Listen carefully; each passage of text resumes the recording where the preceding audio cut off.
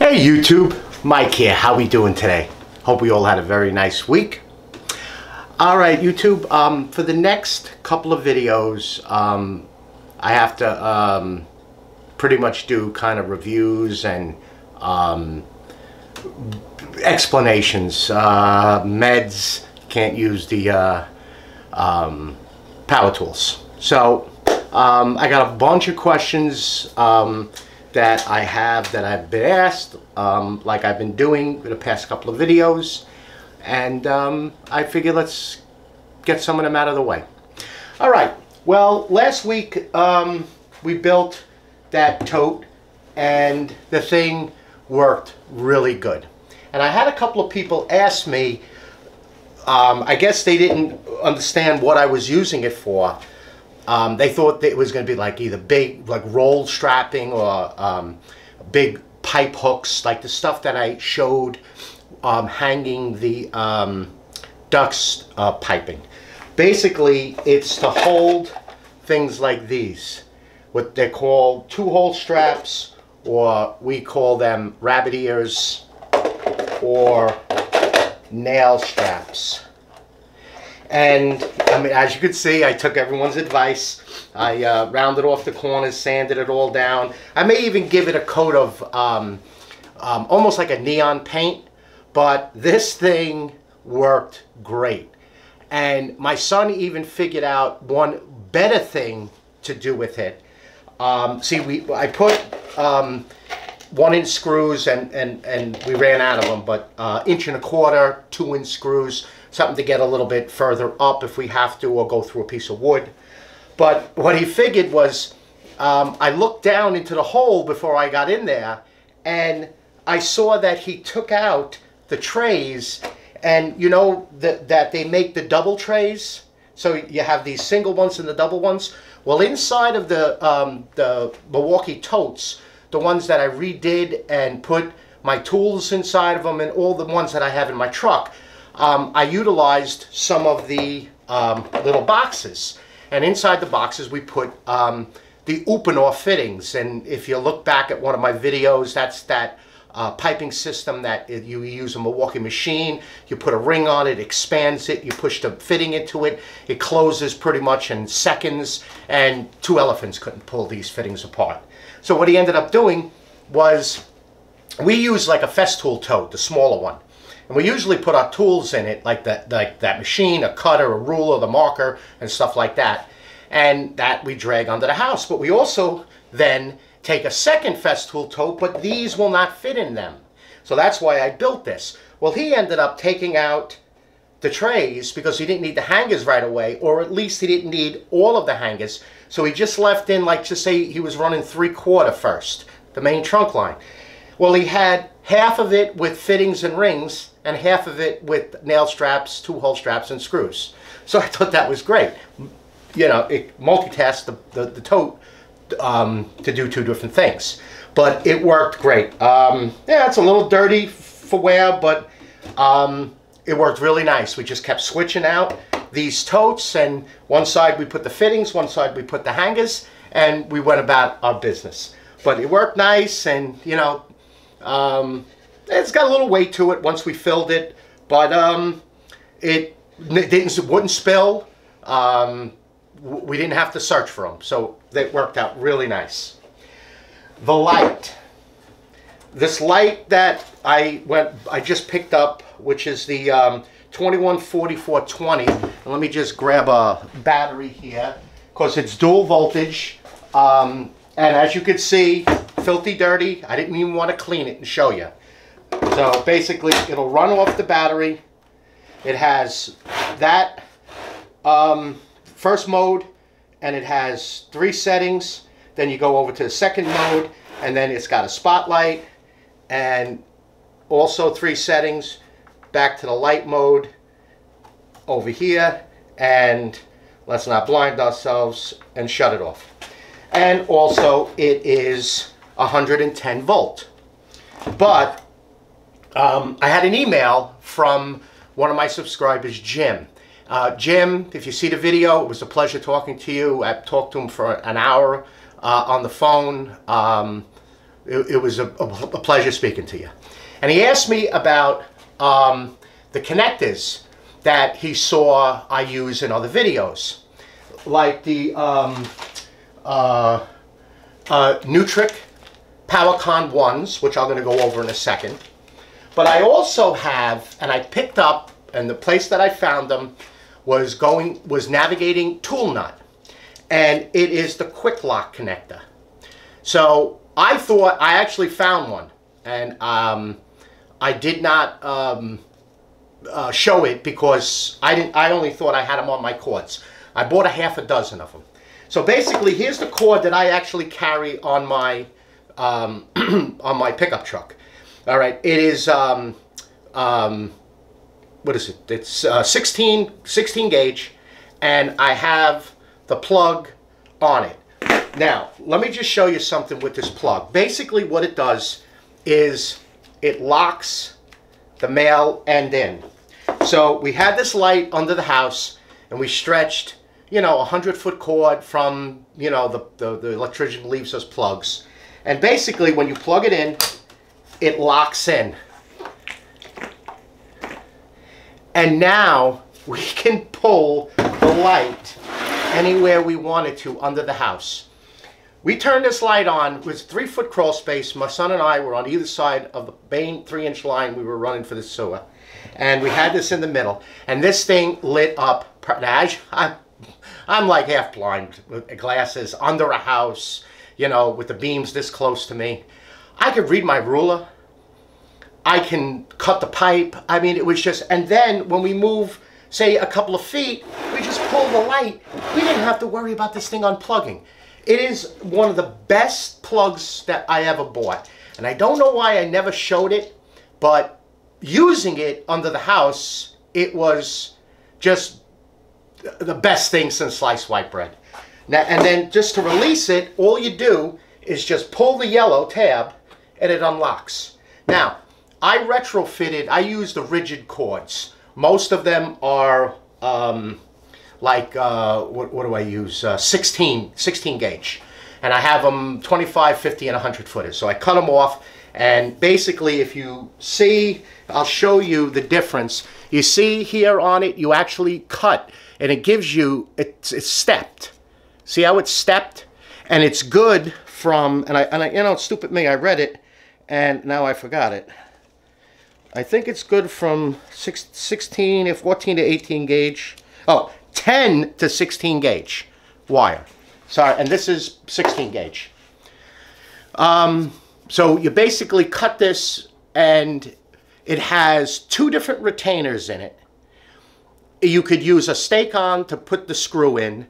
You can also, it's got the clamp, but then it's got another copper clamp that you bend over. Then it's got 1, 2 clamp downs that fit into grooves to prevent this thing from pulling out. It's very strong, and I think it's around like $19. So I don't need a very long cord on my truck in case I, you know, just if I have to test a tankless heater. I just need something to get me pretty close to an outlet. But once you lock this thing in, it doesn't move at all. So it's called a Qwik-LOC. You can find it on ToolNut's website. Again, all of the model numbers in the description below. And it was around like $19 or $20 for this thing. Very heavy duty, and I've had them, and like I said, I have no idea why I've never showed them, but I have them for probably more than my YouTube channel. I would say at least 3 years I have them, for at least my truck. And then this one I just happened to locate while just going through drawers of my sortainers. So I found it, but so I have all the model numbers and everything I can put on. Okay, I have a video. It's probably my within the first 10 videos, and I found this system again on YouTube. So it is called Qwik, and it's the PowerCon True 1. basically what this does, and I just took out one of my tools, and the only fest tool that I retrofitted was my corner barrel grip sander. That was the only fest tool that did not have the locking plug. So basically what this does, and it even gives it one step more than the, here, let me grab one. I have it right here. Give me a second. Oh, being unprepared. So, you guys with the fest tool, you know what the plug is, right there.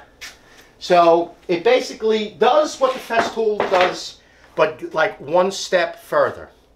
So, what you do is you have a bunch of these, and again, model numbers in the description below. You have a bunch of these NAC3MX, which are basically it's the male end. This is the female end that's on your cord. So if you look in there, you'll see that there's, dun, dun, dun, can we see it? You see there's 3 prongs. 3 silver male prongs. And then these have the female in it. So what I did was, like, I have the big Bosch plunge router, the 3 horsepower. And so when I cut the cord off, that ended up being, I think it was 16 gauge. Yeah, it was 16 gauge. And this is, all right, hold on. I'm all confused here now. Give me a second here and I'll tell you exactly what I got. Let me find that. Okay, this is 16 gauge, and this is, I think,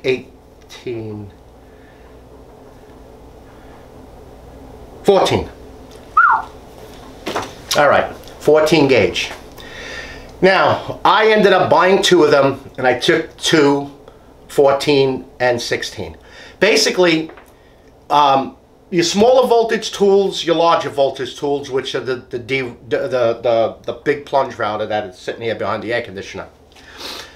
You can buy one of these female ends and put it on the heaviest cord, okay, which is the 14 gauge. And okay, why am I getting confused today? And I gotta look at, oh yeah, I'm right, 14 gauge. So you put it on the 14 gauge cord, and basically what you're doing is that even though you're using the bigger cord on the smaller tool, it'll still be fine. But I ended up just making 2. So what this incorporates is you just line up, offset the 2 yellow tabs and twist, and they lock in. So now you have this little pigtail on your corded tools, and this thing I just hang on my, I have them hanging on my assembly table, and when I need them, I'll just take it out and use it. This one happens to be, because before I bought that cordless router, I used the Bosch Pony a lot. So I leave this in the sustainer, and then you just basically, and it's even got like finger tabs here on the bottom, and you basically just pull these, turn them, you can hear the click, and it pulls out. And I have a whole video with the camera right up to my hands putting one of these together. They give you all of the directions in here to cut the wire right on the bag. So when you cut the bag, just cut the top. If you buy them, save the bag, because as you can see, it gives you all of the measurements on where to cut the wire and how to put it together. And you do need a little, as I call it, wire-friendly grease to get this rubber part on and in, not to get it to start to twist or bubble or push itself in. So, but watch the video. I do the whole assembly on one of them. Male, female are all the same. So they're the same. It's just that they're different. And they're, as you can see, they're just a little bit different end to when you put them together. So basically, you just put them together just so that they're a little offset. There's even a little arrows, like left turn, right turn arrows on the ground, that to align them. And then, as you can see, it just clicked in, and now the tool is locked in. So one power cord and a zillion or many tools as you have as a pigtail. And then boom, it comes right apart. Very nice. Again, it was a tool, what am I, a year and a half now. Found them pretty, I found them like just before I started my channel. I started retrofitting them, and they even make an outlet, and I'll show it on my next video, but on my assembly table, I have a duplex outlet with a 15-foot cord laid up inside of the Qwik table, and I also have one of these plugs in the table also, because I have one that actually has a male and female end, and that is on hiatus because I don't know where it is. So picture this cord with one of these on this end. So now I can plug that into the table, this into the tool, then coming out of the back of the plug is just a regular 115-foot cord that I can plug into one of my outlets on the wall and use. Now I can use power off of that with these tools. So I can actually have 3 tools plugged into there. Did I need it? No, because I had this and that. It was on the website. It was real cool looking. It also comes with a rubber flap that covers the outlet from moisture, dirt, dust, bugs, whatever.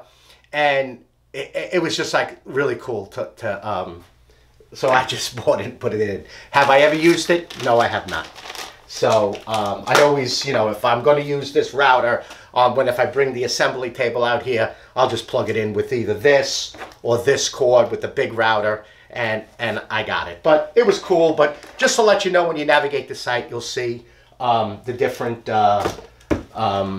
systems that they have. A lot of this is actually for the movie. They cater to like the movies, Broadway, for that type of electronics. Price-wise, I can't even tell you what I paid for them, but I'll look it up and I'll put it in the description. But like I said, I don't remember, but I just thought they were just so nice with the lock, and also, you know, these things are pretty bulky to be putting on your.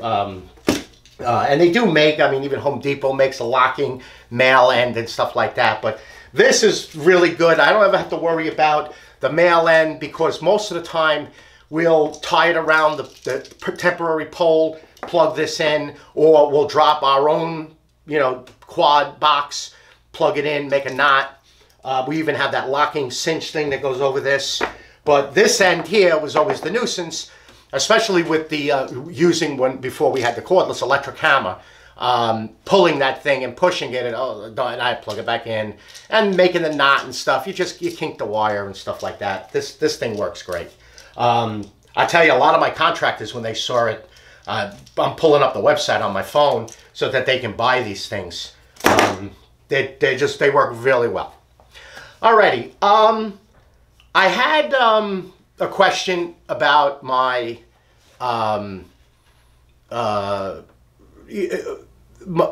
like how I purchase my stuff, everything that I have. No, I'm not a multimillionaire. Basically, what I've done is, and I know I've explained this before, but this is a lot for the newer subscribers, and the past like dozen or so questions that I've had into the comments and in emails. I have been a tool nut, excuse the pun, probably since I was 8 years old, going with my father and the workers. I love tools. So, you know, I bought them, and at one time I probably had a dozen cordless drills, 4 or 5 circular saws, jigsaws. You get what I was saying is, you know, whether it be Milwaukee, Bosch, Makita, Ryobi, because the tool store I used to go to, he used to say, oh, everybody had a strong suit. Makita, you remember the first Makita with that big long battery that went into the handle? I mean, when I bought one for my birthday, rode my bicycle to the tool store because my uncle and my father were like, "Ah, those things are a piece of shit. Well, the cord. And I'm like, no, everybody uses it. So for my birthday, I went and I spent, I think it was like $90. You know, one battery to charge it, a drill. It had that big, came with the double-sided bit. And I went and bought it. And I brought it to the shop. And I was with my uncle. We were putting a boiler in. And we used it to put the tech screws into the flue pipe. So I'm putting the screws in. I said, all right, Uncle, I'm all done. What do you mean you're all done? Yeah, I'm all done. Let me see that thing. Well, oh, this thing is great. He went back. He shows my father, hey, Henry, look at this thing. Michael bought it for his birthday. It's a piece of junk. No, try it. Tried it. On the way home that night, we went to the tool store. My father bought 5 of them. Put one on every truck. Loved it. So through the years, I know I rambled on with that one. Through the years, I ended up with tons of tools. And then when I started really looking, and especially with Festool, I was like, hey, I'm just going to sell my stuff. So if I have to sell 3 things to buy the TS55 or 4 things, I'm not using it. It's collecting dust.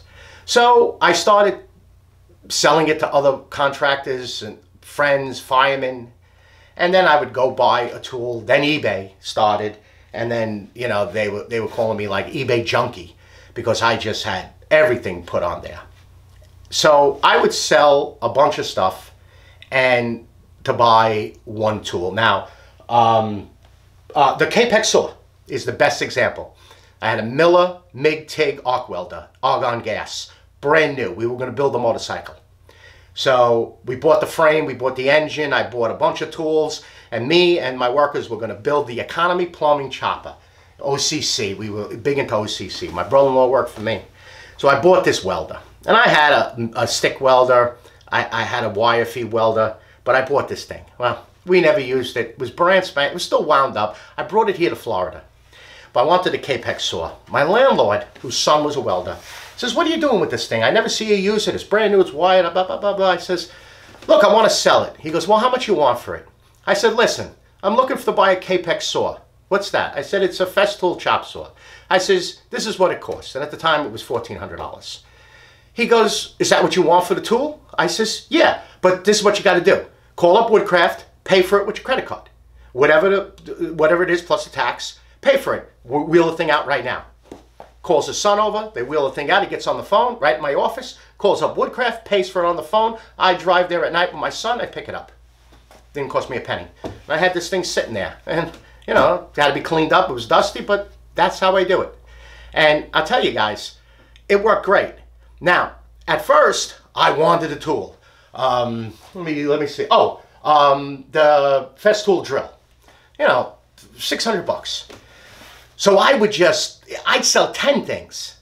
I want it. Give me 100 bucks for it. You know, give me 50 bucks for it. And I would sell them, but I would rush it just because I wanted the tool. I had a bunch of other drills, but I just wanted that tool. I saw it on YouTube. I wanted it now. So what I learned was, why rush? Put it on eBay, let it go, let it bid. Put it on what you think it's worth, and you know, if it's worth 100, don't sell it for 50. You know, be patient. And that's what it took a couple of years, but I started being patient with it, and then I would then not have to sell 6 things to buy one. I could sell, say, 3 or 4 to buy one. And that's what I've done. The only thing that I bought with actually our money, and that was after the 2 contractors were badly injured on their table saws. And go back in my video, you'll see the story. That's my saw stop, the bulk saw stop. That, you know, my wife and I over dinner decided, buy the thing because you can't afford to get hurt. And even though I've been using a table saw for 25, 30 years, these guys were using a table saw for 40 plus years. Kickback, knocked, boom, fell on the blade with his hand. You know, it doesn't matter how much experience and how long you could be using it, 8 hours a day, 7 days a week. You never know what's going to happen. So that's why she's like, listen, just go out and buy it. It's safe. You'll feel comfortable with it. And I'll be honest with you, I always did feel a little uncomfortable, and that's why I'm very cautious with it. All the other little doodads sold stuff to buy it. Got the over-on dumpster extractor because I went and picked it up instead of having it delivered. So that's what I ended up doing. And then I bought it. I go to Woodcraft, the little bit set. Clean the stoppage, instead of getting paid, give me the bit set. We called it even. So that's basically it. And one other little subject that I want to touch on is the decisions when you're going to buy tools. Now, like I said, I am not sponsored. Everything that I have, I purchase. Barter with. Nothing is given to me for free. Any of the TSO products, Festool, Milwaukee, nothing. I'm looking to get the new Milwaukee threader, the cordless threader. I called Milwaukee up. I said, listen, I'm a plumber that does gas piping. I have tons of your Milwaukee tools and I review them all the time. I don't want it for free. Give it to my distributor, which is a good friend of mine. We belong to the same gun club together. He's the Milwaukee distributor. I don't want it for free. I'll pay for the unit. I will use it and I will give a true review on it. They haven't gotten back to me yet. Maybe I'll get it, maybe I'm not. I won't. But when it's released in April, I'm going to buy it. I already told my supply house to get it for me. I'll purchase it, use it, review it. So that's the way I am, that's the way I feel, and that's the way I'll always be. And that's the way I like watching people when they review their tools that they bought them. And I did watch other people that were sponsored, and you know, you got to tell that you've been sponsored when the video opens up. And you know, God bless them. More power to you. They're good woodworkers, and I did take their advice on the tool. But review the tool. Don't, and if you're, like Festool, if you're used and you have them and you've been buying them, whether I have convinced you to buy them or you get multiple people on YouTube that have convinced you to buy it, it's a good tool. Just because some of these tool companies raise their prices, everything gets raised. My tankless heaters, I started them 10 years ago. Okay, I paid $780 for one tile tankless. Now I pay $900. It's just everything goes up. They buy parts from people that have to buy parts and material, and they go up and that goes up, and it's like a snowball. They're not price gouging. It just goes up. And that's the God's honest truth. I see it in my business on everything that I buy. So just go with your gut feeling, or if you have the tool and now you want to buy, just say you have 2 sanders, you want to buy another sander from Festool. Yeah, it's a little bit more money to purchase it, but it's a good tool. So just go with your gut feeling, go with the good reviews, and especially the ones like I do. I test these tools, I show you them, and I test them.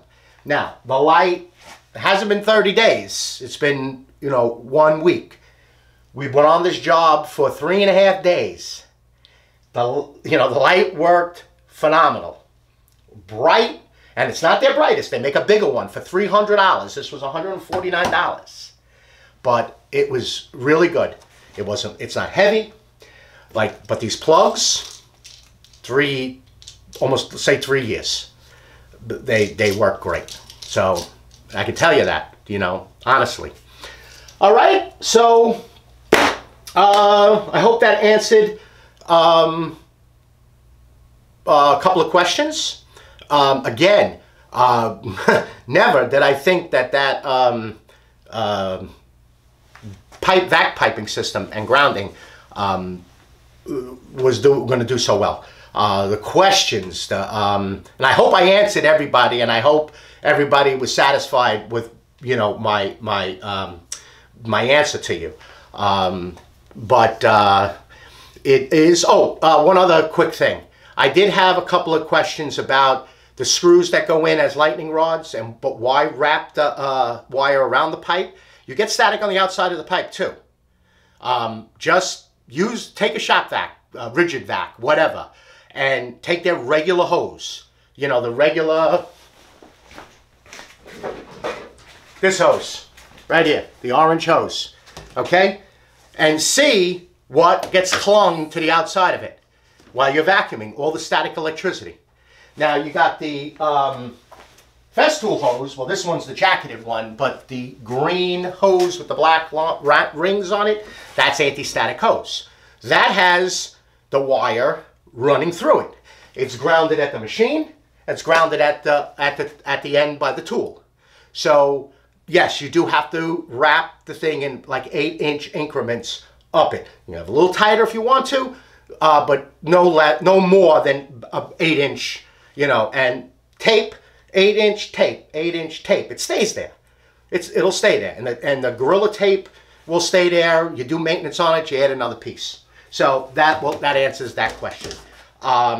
Good stuff. You can ground it. You can ground these, but they're not. They do make an anti-static hose. Just buy an anti-static hose if that's what you're going to use. And you can use the larger, which is this one. And actually, here's the hose right here. You can use this hose with that end on the rigid shop vac. I have used it. Before, you know, this one was the only vacuum I had. And I'm not dragging this out from underneath with the boom arm. I didn't have the other vacs. I used to take my rigid shop vac with the Festool hose, bring it outside, put it on the track saw, and cut up my sheet goods. So it works. It'll work on there. But just keep this for, you know, posterity. So, all right, YouTube. Again, thank you very much for all the comments, all the subscribes, all the likes, all the emails. My email will be below. You want a sticker? Send me your info. You want to ask a question? Just email me. Okay, so if you like this video, please subscribe. And I hope you all have a great week. And I will see you on the next video. Have a good weekend all. Bye-bye.